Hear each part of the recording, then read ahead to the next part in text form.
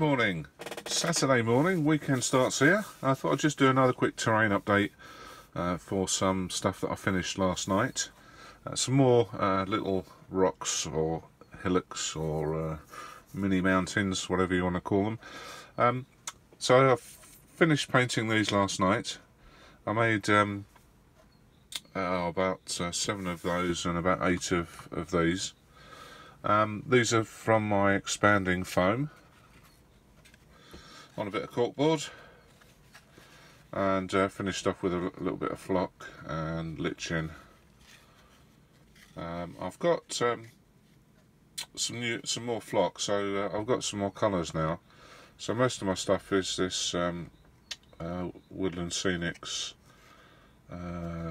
grass mix, turf mix, but I've got some paler stuff which I think looks quite nice, and I've mixed it in with the Woodland Scenics turf there, and highlighted them up. So I'm quite pleased with those. And these are for my Wild West type American wargaming, and that's just a 28mm figure for comparison. I try and make some flat areas so that if figures want to go and stand up there and shoot down from them, they can. Just cut into the foam after it's dried. And on this one, I've started using, I've got a pack of the sort of buff coloured lichen as opposed to the green stuff that I was using before, which probably fits in a little bit better on my Wild West themed stuff, although I'm still using this green flock.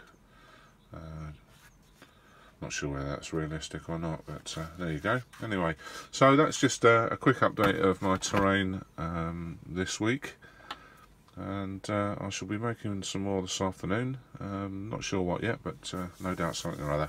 So thanks very much for watching. Cheers now.